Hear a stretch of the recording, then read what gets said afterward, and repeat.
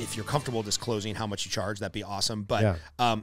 How do you market for something that people probably either don't really understand or they have that stage hypnosis, you know, theory of what it is, right? Like having just gone through this exercise, I'm like, oh yeah, I'd pay this guy money to help clear some of this bullshit out of my mind. But to see you on Instagram or talk to you at the gym and then be like, oh yeah, that's something I'd sign up for without the demonstration. I don't know that I would ever exchange cash for like your knowledge. So how do you go about marketing for this? And like, how do you make a living out of it? Yeah. So, on my Instagram, so I run ads and people will follow me, and then I'll have conversation with people. They, you know, DM you or whatever.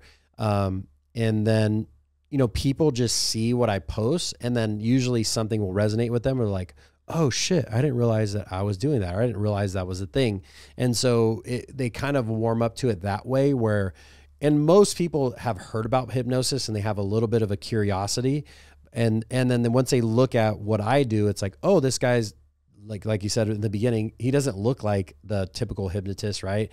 And, you know, I think people just kind of see just what I present, like, oh, he has a family. Oh, he does jujitsu. Oh, he's not some old white guy with gray hair and a pocket watch. Like, this dude is a normal dude, you know? And so, yeah, and then, you know, people just will, I think people see the message I put out, and then they'll book a consultation, or we'll have a conversation through Instagram.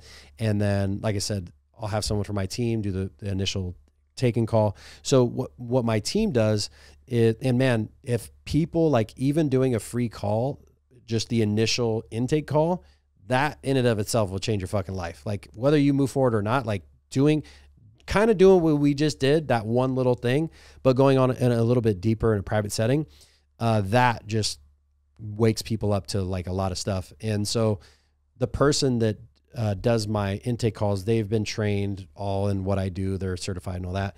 And so she kind of goes through, figures out, what does this person need to do? What do we need to do moving forward to help them? And then she'll sign them up, and then I'll do the sessions and everything. So, and then I get referrals. Since I have been doing it for a little while, I have at least one client a week that signs up from a referral. And I only take on cause I'll do a series. It's not like one session type of thing. It's Can't a series. solve all my problems in 1 hour. No, I wish. It'd be cool. I'd be a fucking billionaire if that was the case, if I could solve everybody's problem in 1 hour. But, you know, I'll do like a 5, 6, 7 session ordeal over a couple of weeks. And so I'll only take on like 3, 4 clients a week, because outside of that, it becomes hard to, you know, live my life. But, and then sometimes here and there, we'll do like 5, 6 or whatever. But yeah, it's just, I kind of just, you know what it was? Going back to meditation in the beginning. So for like the first 6, 7 months of doing this, I took, you know, at the time I was making like 12, 13 grand a month selling insurance or whatever. And it was good money.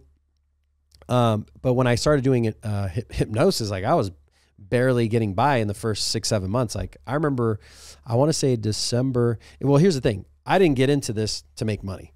I got into it truly because I was excited about it. I wanted to help people. That was the first thing. And then I was like, just making money is a bonus. So again, if I had to take a pay cut just to be happy, but do something I want to do, I'm all about it. And so I remember, I think it was December 2019, maybe the year of COVID. I remember looking back on it. I want to say I made like $1,600 in a month, $1,600. Like, yeah, pretty scary when you have a newborn, right? Yeah.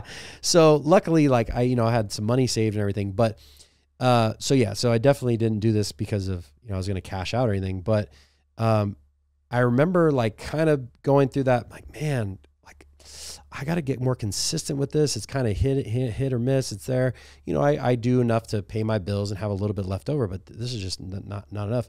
And I remember meditating one day. I'm like, man, what the fuck? What do I need to change in my business? And I'm like, dude, you've spent the last 10 years marketing your insurance business. So why don't you just do the same thing with hypnosis? Just run ads. And I was like, oh, fuck yeah, no shit. So I just started running this ad. Dude, I ran one ad that was just me doing a rapid induction where you just grab somebody's hand and say, sleep, right? That was it. It was like a 17-second video. No, like, oh, I'm going to do hypnosis with you. Nothing. It was just that.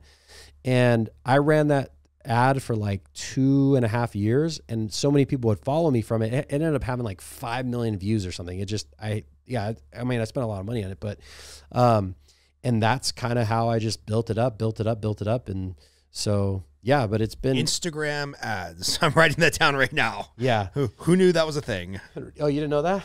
I mean, I assumed, right, like any free platform, there's some type of ad revenue, but I didn't realize that it was that easy that you could just run like a 20-second video and you can do and pay for views. Yeah, well, you're not paying. They're like fake views, but you're right. Paying I mean, you're paying for it to be sourced or put in front of people. Yeah. So I did that, and I just kind of built up my following from that, and then I think people, and then people see like, oh, this guy's worked with people in the NFL, he's worked with UFC athletes, and I think that kind of gives it a little bit more credibility, right? Because I'm not just some random person or whatever. But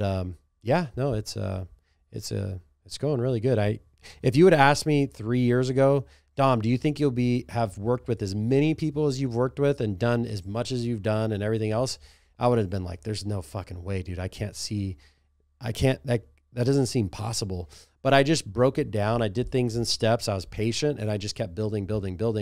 And now it's like, man, imagine where I was 3 years ago. Imagine where I'm going to be in 3 years from now. Wow. It's going to be even better, because just in the last year, I want to say I've probably invested $60,000 into personal development and like courses and extra trainings and stuff like that.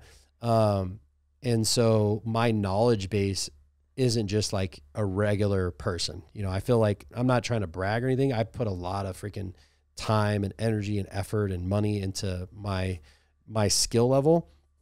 And my ability. And it's only going to get better.